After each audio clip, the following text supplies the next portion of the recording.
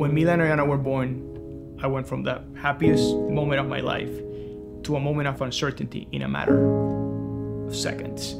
And you realize how fragile life is. And I think one of the first things I saw is, this is so unfair. When I found out I was having twins, it was a beautiful moment. The pregnancy, even though I was high risk, mostly passed without really a hitch. When I went into labor at 35.5 weeks, Arianna was born smaller than normal. And you could immediately see a difference between Mila and Arianna. Arianna was a lot smaller. And they literally like rushed her off the room. So she was taken into the NICU, and that's when she was examined, and we found out that she was born with a congenital heart condition.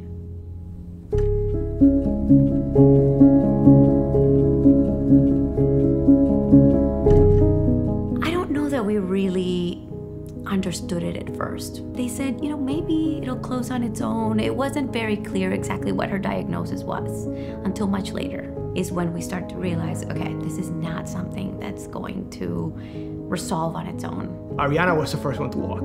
Arianna was the first one to try solids. You know, Arianna is somebody that is very active. Her sister gets tired before her. And it's almost like she protects her sister. For all intents and purposes, she's a normal child. But that's also a double-edged sword, because you do have to understand that at some point you will have an intervention, you know, that will likely have a scar. And then the fear of, when is this going to happen? Because right now, our strategy is to, you know, get that first operation when she's an adult, 18, 19. There's way more options when you have an adult heart. The longer we can change that first operation to the future, the better off she's going to be. Which one is Arianna? And which one is Mila? Who's excited? Raise your hand. Who's not excited? Raise your hand. Why, Mila? I'm nervous. I'm Arianna Rincon. I'm 9 years old and I go to Laureate Park Elementary School. I'm Mila Rincon. I'm 9 years old and I go to Laureate Park Elementary. When I grow up, I want to be like a doctor for kids with the same condition, or probably part of the American Heart Association. What I want to be when I want to grow up, I want to be like Taylor Swift. The American Heart Association means a lot to our family. They have given Arianna extremely life-changing experiences like Canberra Creek, where she meets peers that are even younger that have had an operation. So it gives you hope. It gives you like, okay, so they got through it, so we can get through it. In second grade, which is when it really started to click with her, that this is the association that advocates for people like me. That's when she started thinking about ways that she could help.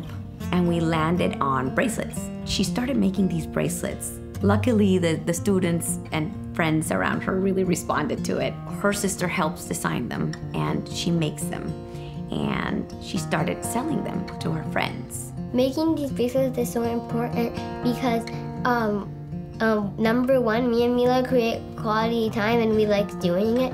And number two, we make other people happy with bracelets. And number three, it helps other kids. Arianna is my best friend because she's really nice to me and she shares things with me. And I love her so much. Friends forever, side by side, me and you. We go up and down together. We always make it through. Whoa, me and you, yeah, me and you. Looking back on this footage, 20 years later, what would you want to say, Arianna? I would want to say to her 20 years down the line, you did it. You survived this. I would tell her that I'm very proud of her. You know, I mean, that she took on, you know, from day one, so many things that, as a father, you know, it's supposed to be the opposite, but I think we learn from Arianna.